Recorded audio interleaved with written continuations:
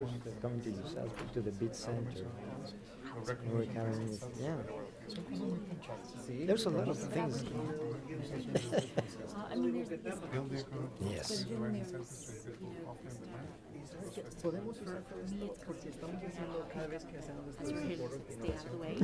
Or how can Let's facilitate the. Oh, perfect. I know. Thank you. I loved it. Next round it. Right there? Okay, I'll ask him and pull it up as long as it's sitting right there. That's no problem then.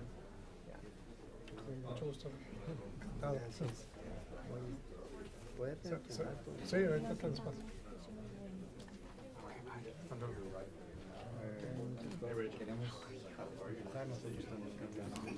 El otro lado del país, ¿no? Sí.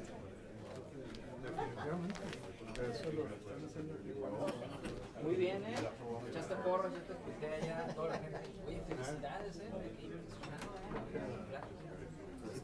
por presentarse. Muy bien, pero no conoces a la gente, una guía de video del baja. A Miguel Macho. They told me to be on this for some reason. Really?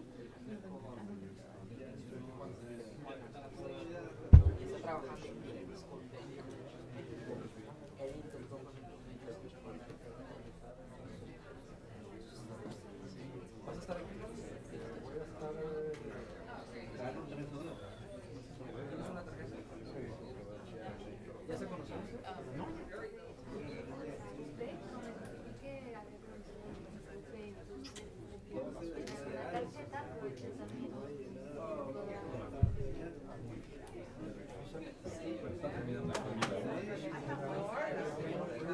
It's still.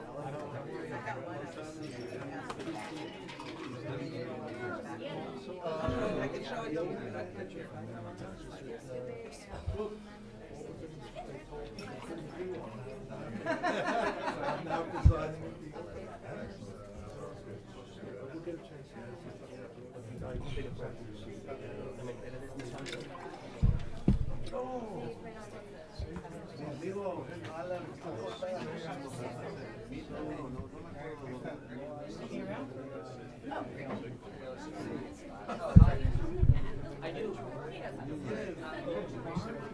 I had this one slide, but I didn't take it out of here. I don't know if you just hook you up if you want to do it. But if after, just as a background. I just thought. In fact, there's going to be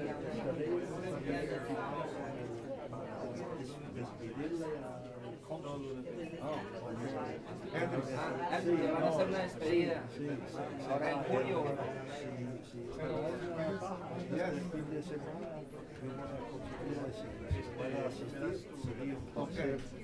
Muchas gracias. Sí, estarán. Yo voy a decir que ellos. Sí. Okay. Thank you. Gracias. Where should we sit? Oh.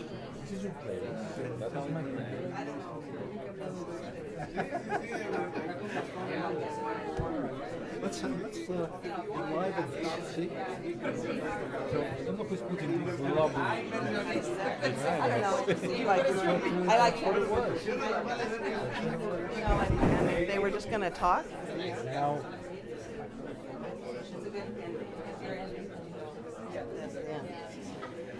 Let me see what the. Let me see what the. This one. Is that working for you? Yes.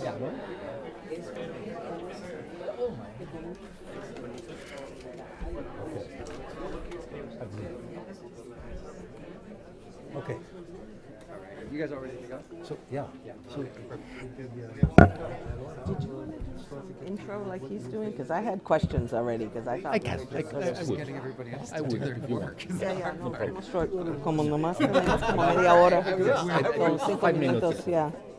Okay, and then I'll launch into my harassment. All right, so please take your seats, ladies and gentlemen. A very old friend of ours, a very good friend of ours, has been a friend for a very long time. There you go. Thank you. let me rephrase that. A very young friend of ours that has been a friend of ours for a while is going to moderate this last session, and I'll let her introduce Assistant Secretary Bersin and Ambassador Estivill. But I just want to say that Denise Ducheny, who, as was mentioned earlier, is one of the founders of the Border Legislative Conference, a group that brings together state legislatures from across the border region, back when she was a senator in California. Somebody who's currently one of Jeronimo Gutierrez's bosses as a board member of the North American Development Bank, and is also works with the University of California, San Diego, at the U.S.-Mexico Center there. We're delighted to have you. Thanks very much for agreeing to moderate our final conversation of the day. Well, thank you very much, and we get the challenge of keeping everybody awake for the last panel. We understand that part, and we've given a short time to do what I think could be a very interesting conversation, and partly, and maybe use it as a bit of a close from some of what was done earlier today. We have two really perfect speakers, and like Ambassador Shah Rukh Khan, I'm so excited I get to ask the questions instead of being the supplicant and the whatever that you usually position that we're in when I'm talking to these two gentlemen. Alan Bersin is the current Assistant Secretary and Chief Diplomatic Officer for the U.S. Department of Homeland Security. And beyond what you can read in the bio they had in the paper outside, let me just sort of background a little bit, because they didn't go far enough back. They only went to this DHS, and since he's been in Washington part. But in fact, at least we all first met him in the San Diego-Tijuana border region when he came there in the mid-90s to be the U.S. Attorney for the San Diego sector. And he first really, I think, engaged in border issues at that point, and has been with it kind of ever since in a variety of capacities. And for those of you who are just border people and only know him as DHS, he was also Secretary of Education in California for a while. And then we talked about the cross-border terminal earlier, but he was actually on the San Diego Airport Authority at the time that we approved the cross-border terminal that hopefully will finish this year. So he's had a variety of positions outside of the two that we're most familiar with, which is Commissioner of CBP a few years ago, and then currently at DHS. Ambassador Estivill, who is the acting ambassador of Mexico to the United States at the moment and Deputy Chief of Mission at the embassy here, is from Mexico City, so he's not a native border person. We've been going back and forth on those things. The native border, the Mexico City, but I thought the most interesting piece of his bio was that his bachelor's and PhDs and master's degrees were in literature. But he later studied diplomatic studies at the Colegio de Mexico. He has been in a variety of foreign service positions of importance to all of us for years, including a period when he was in charge of the North American desk in Mexico City, where many of us, I think, first met him, and in charge of consular policy there. He was director of the cultural, which makes sense with the literature degrees now, cultural affairs for the foreign ministry for a while, and then director of the North America. And then he went to London and became deputy head of mission there, and again acting ambassador in London before returning here, and now with our mission here in Washington, D.C. as the embassy of Mexico in the United States. So I understand Alan has some pictures he wants to show, and then each of them will do short 5-minute, we promise, so I can ask lots of hard questions just for fun. No, so thank you, Senator Ducheny and Ambassador. Always an honor and an education to discuss the changes that we've seen, even in the last 10 years. But I do feel a little bit, when I'm listening to Denise, I'm thinking, I do feel a little bit like the Forrest Gump of this border. I first met Senator Rufo when he was just had become the first panista governor of Baja California. Right. And all of the things that Senator Ducheny was promoting and we were working on, they were matters that people would look at us and say, you're out of your mind. It cannot happen.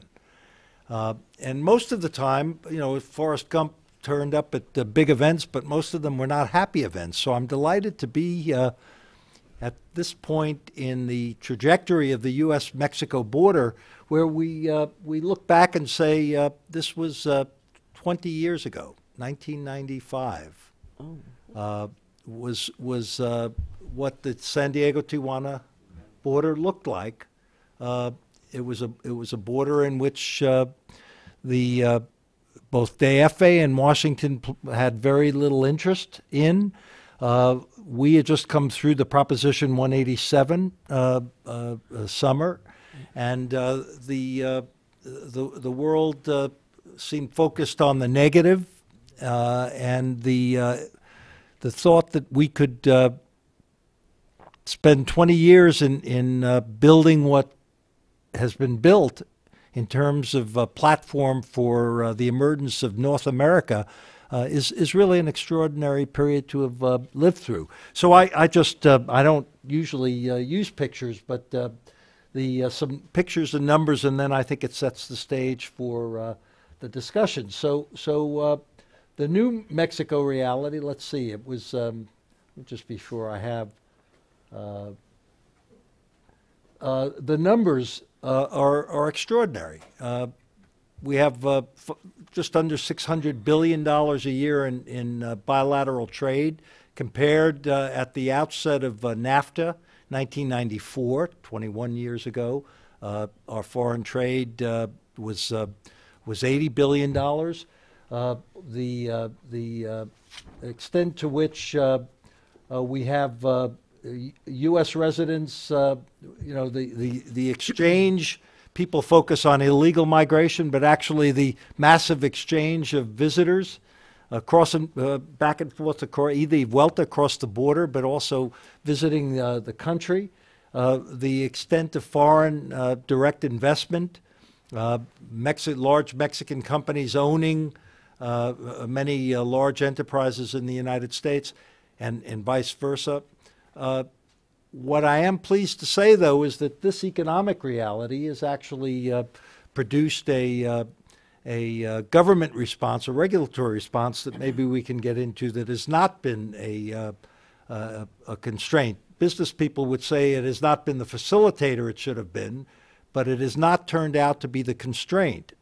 And what we've ended up with as a result of NAFTA, as a result of the political processes becoming much more integrated over the last 20 years, is that we have a shared production platform that will be the envy of the world over the next generation. The European Union, this extraordinary experiment in Europe that's so important to both of our countries, is a experiment in shared sovereignty that is not clear that it will actually succeed. Given the pressures that are involved. But a shared production platform, doing business together, now complementing the close familial ties that we've had, that are now, instead of being shuttled off to the side, are now being acknowledged as 1 out of 4 U.S. school children in public education are Latino in origin. El futuro ya no es lo que era antes. The last point is just that this is how we have changed the way in which we look at the relationship. No more finger pointing. Even on those issues that are tough between us, we've actually worked out ways to address border violence. We've worked out ways to address migration. The Border Patrol sits down with the NAMI and figures out how most humanely to return migrants. The number of migrants is now a net outflow. Who would have thought that illegal migration is now 80% of the people being arrested in South Texas are actually Central American?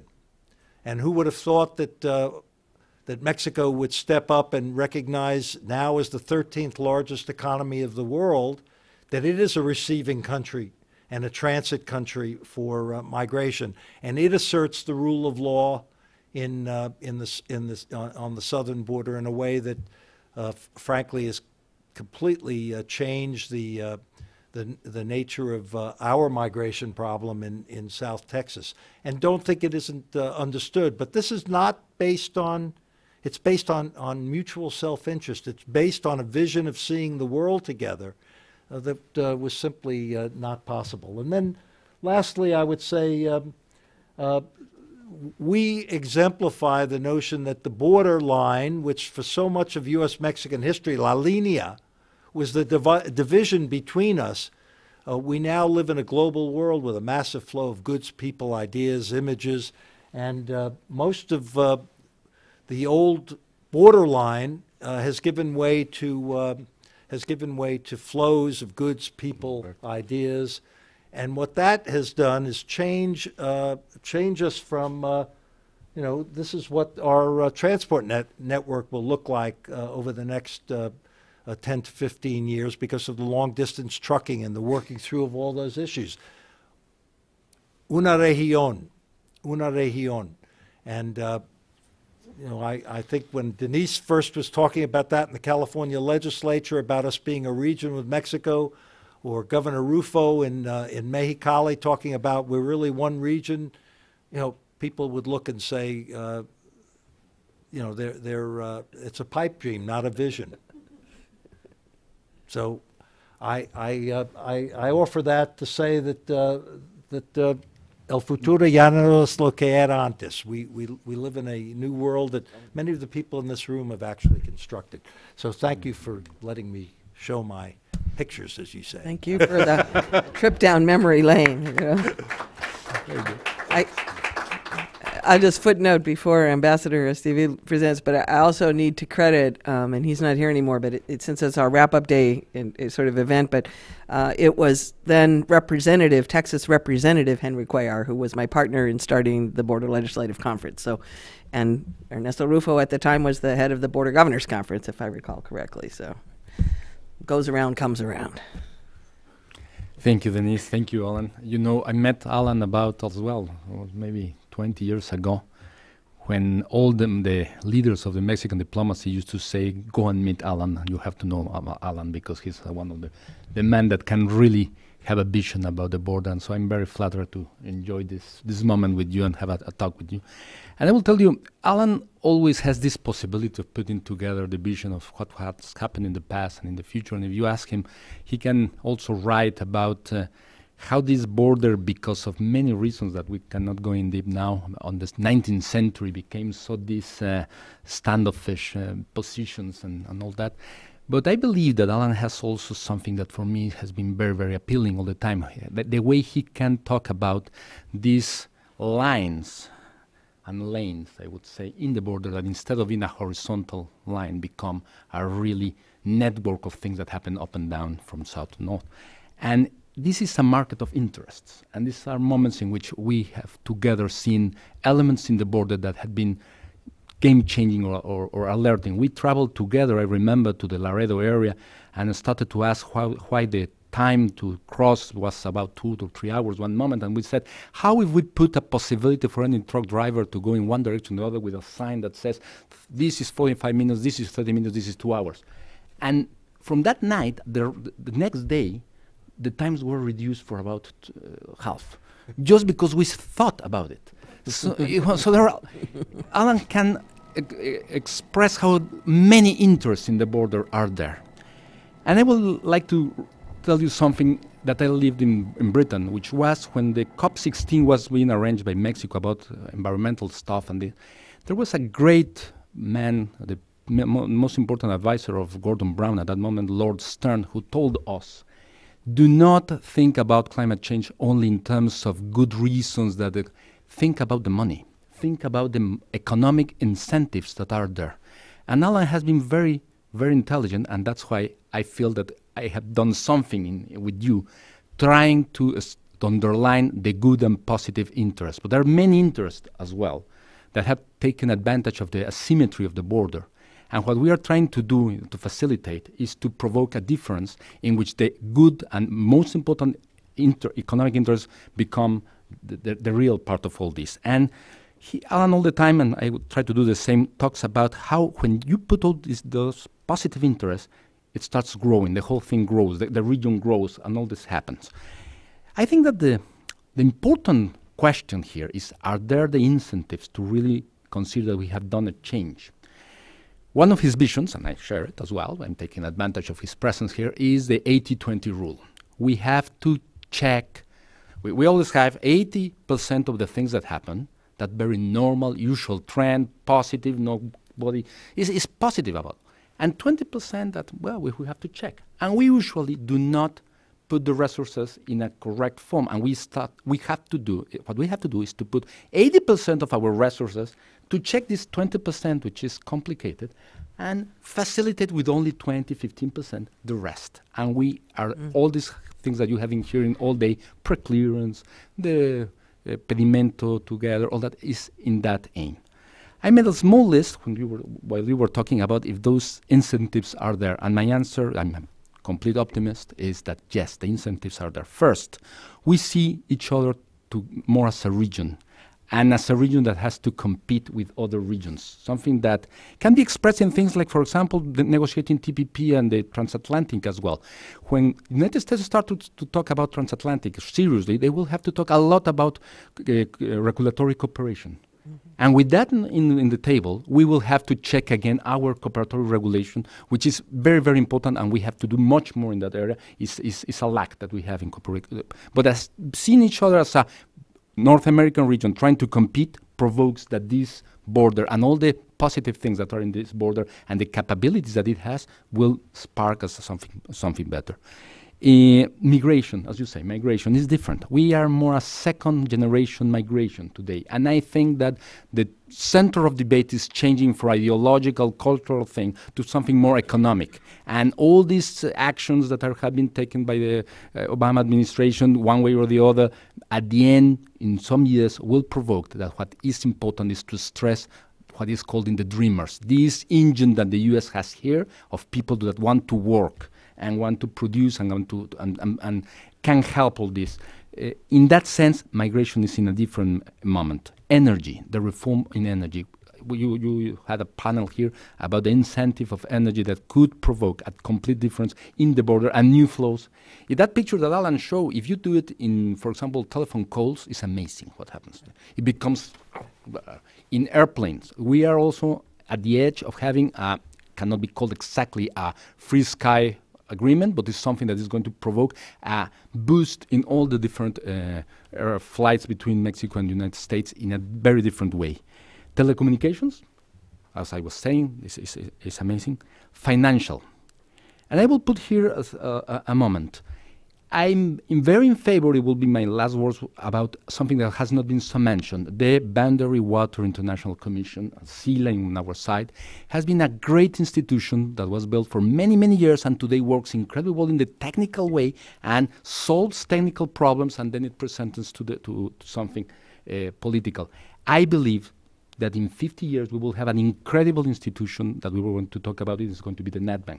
It's going to be one of the most important institutions for development. That is starting to move in a different way. But I feel, well, Jerónimo is here, that he has put in place all different elements to provoke that this development bank really starts financing in a different way a region. So it's another incentive to see that.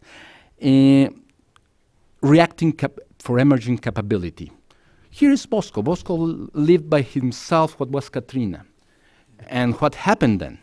And the way Mexico said this in a moment of emergency said, we cannot be talking too much about how we're going to cross this or that. We have to work together in that direction. And for me it was 2009. You cannot imagine how much it rained in 2009. And we were 1 inch of water in the Rio Grande for the decision of breaking some infrastructure in a way for not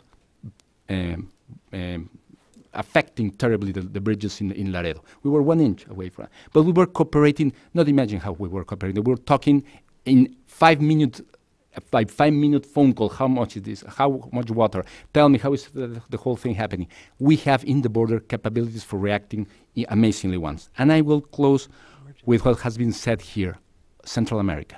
I think today The new perspective for all this is how we all together start being a region that comes from the Darien till Canada. In that sense, the new the new game is going to be in that position. The way what happened in 2013 with unaccompanied migrants in the Mexico-US border provoked a different way of talking about these elements. There are a lot of things that are still being there that we have to solve. But the question, in Alan terms, how we put the incentives for the economic part, for all these stakeholders, the best are here, to react for trying to provoke those interests to be the ones that are going to prevail? My answer is yes, because of these incentives that are in some way are new. Thank you. Interesting. All right. So I'm going to go back, and we're short on time, so I'm going to combine some thoughts and questions. But since our topic was the evolution of the border management, and I'm going to go back to a couple things that people said earlier this morning. Ambassador Sarukhan's panel, we talked about the mishmash of agencies when he was questioning the members of Congress who were here. Senator Rufo suggested if he was allowed to wave his magic wand, he would recreate the commission on the border. And as I thought about some of those, what occurred to me, I started to make a list, like you. And I only went back as far as the Bush-Fox U.S.-Mexico business partnership for the border for the 21st century. Now we have the 21st Century Border Initiative, Management Initiative. We have the Joint Working Committee, the JWOC, that works with from transportation. We have Bridges and Border Crossings, which meets on a regular basis, but it's mostly sort of State Department folks. And now we have the higher level economic dialogue, which we all love. But why do we have so many? And we never implemented my favorite piece of Merida, which was the Pillar 4 on sustainable communities and regions. How do we, is it too much of a mishmash? Do we have too many agencies, and do we need to rethink how to structure that discussion? And it leads directly into, I'm glad you raised the IBWC, it was sort of on my list too. But we talked this morning about things that are, we're on a 21st century border with 20th century process and 19th century infrastructure, right? How do we move some of those dialogues? And the IBWC, I think, is a question. It's a early 20th century structure. Have our government structures kept up with the evolving economy? I think is really the heart of the question. We keep changing them and moving them, but we mostly layer them. And the question is, how should we have what's the government structure that helps move us forward? Maybe my answer will be a bit naive, but in 2009 we had the spark of the flu, and a group of the Organization for World Health arrived to Mexico, and Mexico gave an example of reacting to that and put something that works. And it's a technical group that puts in a table all the information that is there, shares that information, presents the problem, and only one person from the technical goes to a political group that starts talking about and takes decisions, political and policies. You can make the list as long as you want. One way or the other, those agencies are arranged in a technical group that puts together information and decides about the problems and goes to a political one who has to take a leadership in that. Maybe the labels are different from one side and sometimes, but if you see the map, all the time has been like that. The IBWC is one, I believe, is one of the best. Well, of course, it took a long time to do it, but it has a very technical perspective, knows its limits. Crossing some border, the one that is the US, is very technical as well, puts together all the information. Sometimes because of lack of continuity, changes of governments, or maybe that the government needs the political leverage that gives to launch something different, and I understand perfectly well, and it's very important in political terms. We are in the political arena changing frequently. But if you see, for example, many of the factors that have been said here, preclearance. We started preclearance, the ideas 15 years ago. And in a technical group were analyzed and has been only with that technical grouping and analysis and changing some elements that has, and the stakeholders have been the same. Well, Jose Marti is here. He has been a stakeholder for that, I don't know how many years. Okay. And that changes. The stakeholders change the top, right? And that technical group has put all those elements together. And we have the guidance of the political group as well. Senator Rufo's idea, I would subscribe a part of that. We need in the border, mostly with some of the elements that have a sensitivity. Cases of drug trafficking, cases of emergency. I believe that if we take the example of the IBWC, in which we can, because that happens. 2 weeks ago, we had the impact of a helicopter affected by shooting. And the reaction of the Mexican government was immediate, less than hours. And it was in the eve of an election in which all the security agents of Mexico were spread out around the country in not the easiest conditions. And they reacted incredibly. In less than 2 hours, there was a Mexican helicopter patrolling the zone. We have the elements in the technical group to react. Although you can mention all these groups, I believe that those elements are all the time together. And what has been done is trying to leverage more the political part to put these wells in exactly what Alan says. No finger pointing. We have a together idea of what we have to do and try to work in that direction. Let me build a little on Alejandro's view about the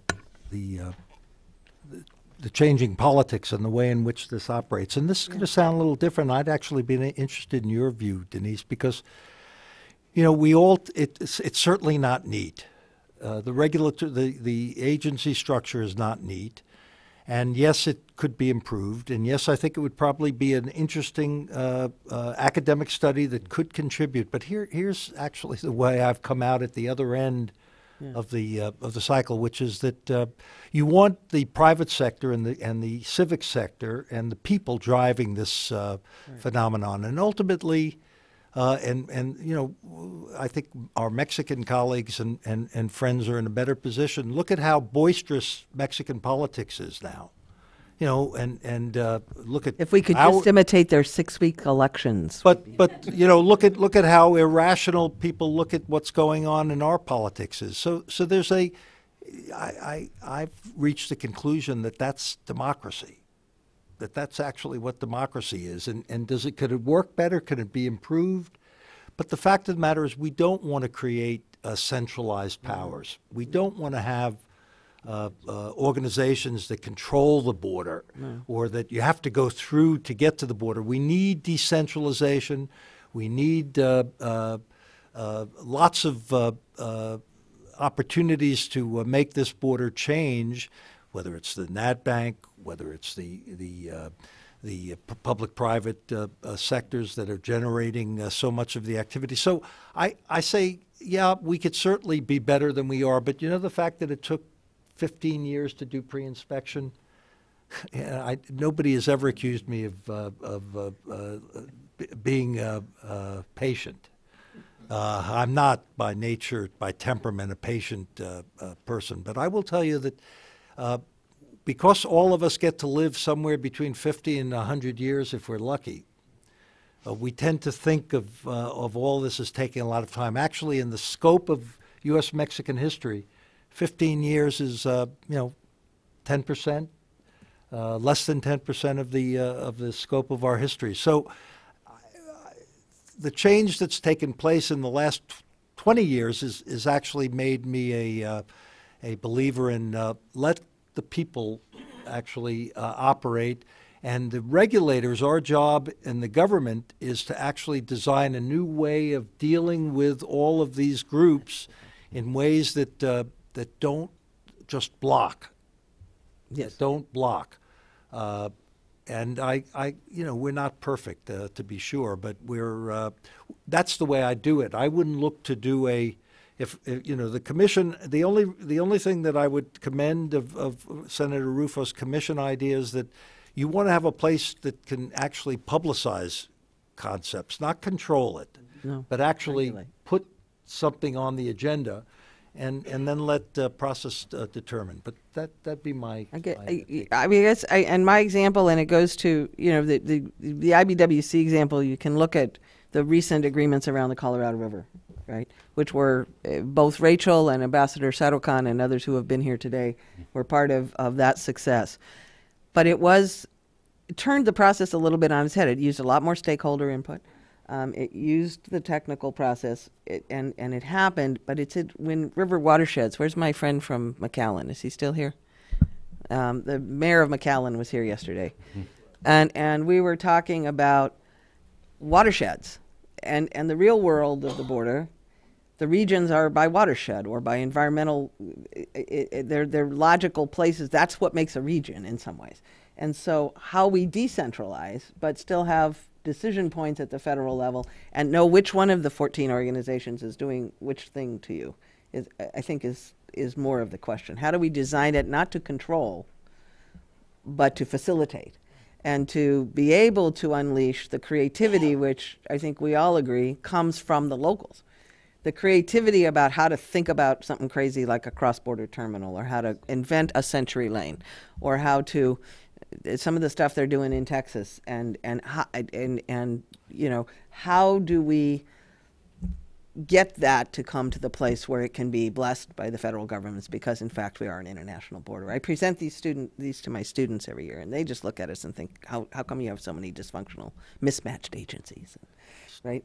And so how do we think about what would be that new structure that lets all this creativity, whether it's entrepreneurship or student exchanges or workforce development or watershed management, flourish?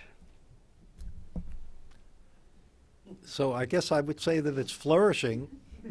It's flourishing not as quickly as we would like, not as neatly as we would want, but you know, the nature of cross-border democratic politics, the fact that we are now an intermestic, you know, what Bayless Manning would say is intermestic.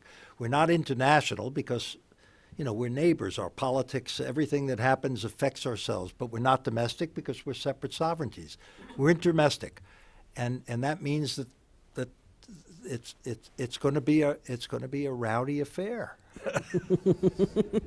Good. It's a tough one to exactly why they flourish. They flourish when they give results, when they deliver things to. The biggest paradox maybe here is that we have to realize what Alan also presented, how big is the whole thing. I'm a Chilango from the DF that knows the border. And sometimes I know parts of the border that another person from the border does not know. I know a place called, an amazing place near Lajitas, it's called Contrabando, Texas, which with the name is like a novel by itself. It's a place that was used for shooting cinema, but it's at the same time, which is a ghost town. It can explain many things in the Big Bend. And I have known as well Chaparral or Puerto Mexico. There cannot be more difference between those two places in the world. They are amazingly. And the paradox comes to taking in consideration the stakeholders of the border. Yes, of course, they have the most creativity thing. But at the same time, we have to put that together with comprehensiveness about the complete U.S.-Mexico relationship, because you stakeholders of the border say that something that happens there in Laredo has had a huge impact in Mexico DF, and today, because of what we are dealing in China.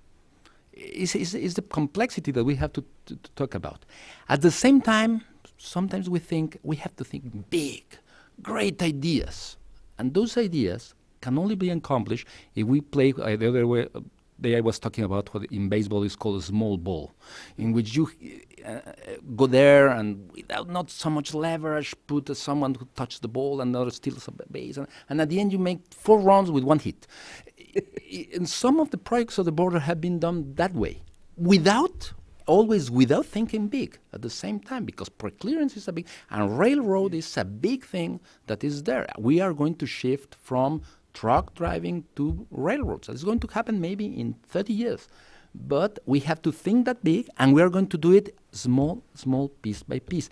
So this Mexico-U.S. relationship all the time challenges us because puts together small things with big things, big thinking in time with short benchmarks every moment, and of course who plays the important interest of the people in a small town there in the Big Bend, and what happens in Tijuana at the same time all together. I would be very in favor of what Alan says, that's democracy.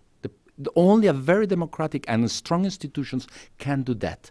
And I go there to, IBWC has done that, NADB is doing that. NADB is a huge list of small projects, and at the same time has to think big. and that institution is doing, and in security we are doing the same. We need a big police, in a better and stronger Policía Federal in our case. The Border Patrol has worked in that direction as well, and has to react to small things and big things at the same time. It's a complicated situation, but what I would not subscribe is only central, only small, only big, it's all that together. That's the way to flourish those institutions. Interesting. All right. I'm going to take liberty and ask for maybe 1 or 2 questions. I know we're over time, but I didn't pass the deadline time yet. So, because we started late, so we get dispensation. 1. Okay. Back of the room. Hi, Cameron McLaughlin, Department of State. This question is for Mr. Bersin, really. There's been a lot of talk and very positive, exciting talk about the public-private partnerships that are going on, both in border infrastructure and in border management. But I wanted to ask a sort of a glass half-empty question, if I could, which is, is there a way that we can still talk about the deficit in infrastructure funding that all U.S. agencies that really work on the border are still facing? And is there, do you worry that in talking about all of the good news on public-private partnerships, that we're not talking about and not making people aware that there is a huge deficit in funding for public infrastructure? And how do we share both of those stories, essentially? 2 points. So we conservatively estimated that we're $6 billion behind the requirements of bricks and mortar, and I agree with you. But if in fact the trend of the border is that we're no longer, that much less important is the east-west line, and we're dealing with the flows. I think we have to start looking at the flows away from the border. I think we have to stop putting so much pressure on that infrastructure, which I think will be, just given the nature of democratic politics, and it will be perennially underfunded. That's not to say that we don't need. I take your point. We certainly need appropriations, but I think the larger potential is actually reinventing the way we think about borders and regulation and where we clear things. And the area that I would suggest that we try to reinvent this is on e-commerce, right? So that in fact in the digital world, digital deliveries, digital ordering, that we actually figure out a way to regulate that, and then so much of that would eliminate the focus on, stopping for an inspection. But so I'm agreeing, but I don't think we're ever going to have the funding we need. So I think we have to think our way more along the lines of the borders being north-south rather than east-west. And maybe they're not just the one spot. You moving it out. Right. I mean, opens it up. Pre-clearance opens that door to whatever we can put together in the next 15 years to make it look better when we're done. So, thank you. Thank you very much to our panelists. I don't know if you all have just 2 minutes. We just have a very quick closing remarks from our co-hosts today from the Border Trade Alliance, if you guys just mind staying there so we can just finish this all up. But Glafiro Montemayor, who's the president of the Laredo's chapter of the Asociación de Empresarios Mexicanos, is going to say a couple words, and then Noé Garcia, president of the Border Trade Alliance also.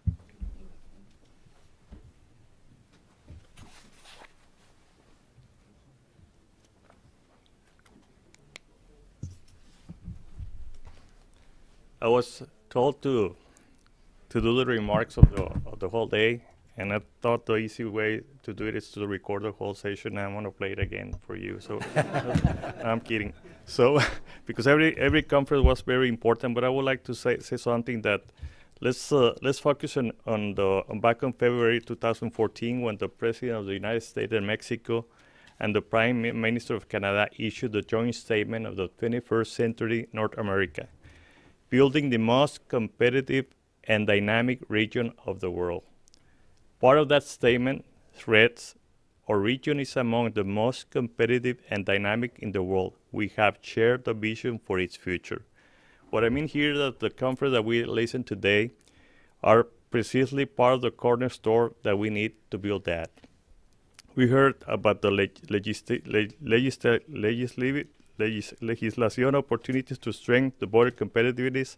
How can we fix the gap between infrastructure and the lack of personnel and budget? How can we do all the programs to adapt to the new technology that we need? And the first step that is for both governments to acknowledge that the two economic are connected more than ever. That Mexico and the United States are rather partners than competitors. And having a competitive border will affect directly one or many of the 6+ million U.S. jobs that depends on the export to Mexico, or that Mexico is in the top destination of the export of the 5 states. And vice versa, Mexico needs to understand that having a competitive border might give Mexican industry the edge they need to compete against any Asian company who wants to sell its product in its U.S. Market. Another thing that we heard is that they had to build tomorrow border today, and I think the governments should embrace initiatives like Smart Border and promote trust travel program and embrace the advantage of technology provides. And in the future, border crossing shall build important ports, and to entry should be with standard of the post 9/11 standard. That is that we need to have sufficient place to have a lot of area where we can allow to put programs like the FAST, because it is very frustrating that in some borders the FAST does not work because we don't have enough space. Like there's bridges that the FAST is only on the bridge space. You still need to do all the 2-hour lane to get to the bridge. So the FAST is only 200 meters. That's something that's not worth it. We heard something about building the U.S.-Mexico border for competitive of North American, and this is something very complex. It is not easy to approach this subject since it's very complex because this is because we learned from the past. In 2011, when China joined the WTO, the Mexican maquila industry dropped 30% in 2 years, and the trade deficit of the United States with the world ended in 2014 with $730,000 million behind the last year, the past year. And a conversation on the evolution of the U.S.-Mexican cooperation with the border manager.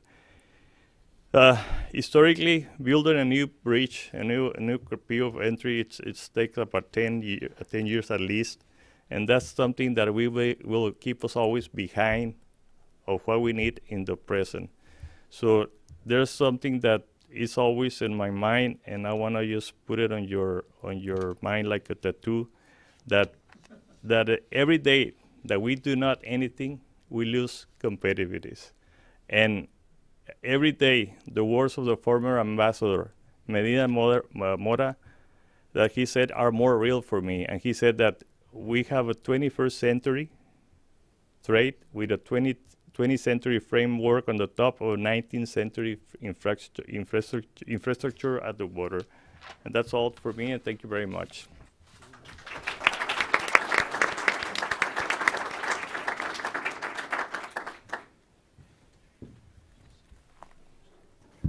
Hi, I'm Noe Garcia with the Border Trade Alliance, and the first thing I was asked to do is thank our sponsors, because without our sponsors, we wouldn't be able to put together such a wonderful conference. Our sponsors include the International Bank of Commerce, Borderplex Alliance, ProMexico, Constellation Brands, Corona, SMB Infrastructure, Manette Jones, Delphi, and Anzalduas and McAllen Hidalgo Bridges. So thank you so much to our sponsors. If you could give them a quick round of applause, really appreciate their contributions. You've heard from a lot of the thought leaders in Washington, D.C. today about a consistent theme. And that consistent theme is that our borders are not where they should be right now. They're not efficient. They're not dynamic yet. They're dynamic in a lot of ways, but they're not dynamic how they should be. And organizations like the Woodrow Wilson Institute, like my organization, the Border Trade Alliance, and like AEM, give people on the border a platform to voice our concerns to Washington, D.C. So I encourage all of you, if you're not members of the BTA or AEM or contribute to the Woodrow Wilson Institute for Mexican Policy, please consider it, because we're a great platform. We're getting a lot of traction, as you heard from our speakers. And without this platform, we're not going to have a voice. So I encourage you guys to do that. Thank you so much for coming. And Chris, I guess, are we wrapped up? I guess we're wrapped up, and thank you for such a successful event.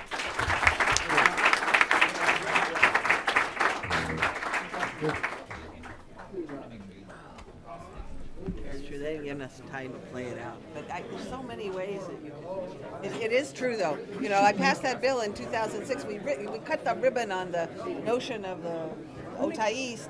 We got the president